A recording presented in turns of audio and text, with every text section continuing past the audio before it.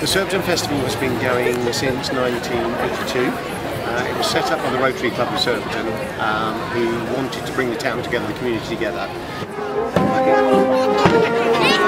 This year we've taken on 2 or 3 squares within Surbiton, and since then it's grown and grown. It's quite a mixed group of age group here. Not so much students, but we get a lot of children. A lot of guides groups, scout groups, with older children, but a lot of small ones. But it would love to get some students on. Well, students are probably either still sleeping or they think, oh, it's a community festival, it's probably lame.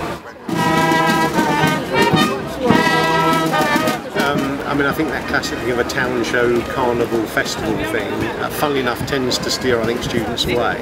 If you called it a rock concert, a pop concert, actually they probably would have come along.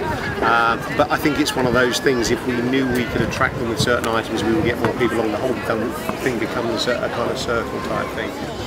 There are not that many students, but still it's very, very nice. Yeah, it's less students, but yeah, I would say it's nice to live actually and to be here, just walk around. I haven't seen that many students, it's more families that's been here today, but still, like it's a Saturday morning, what do you want to do? Yeah, it's a dead hour.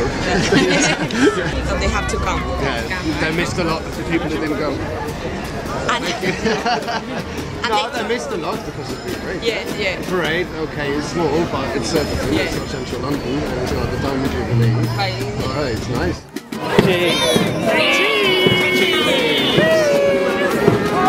It would be lovely to get Kingston students to come down here. I mean, not only to come and visit, but actually be part of the parade, do something. There's a lot of art along Maple Road this time that is by some young students.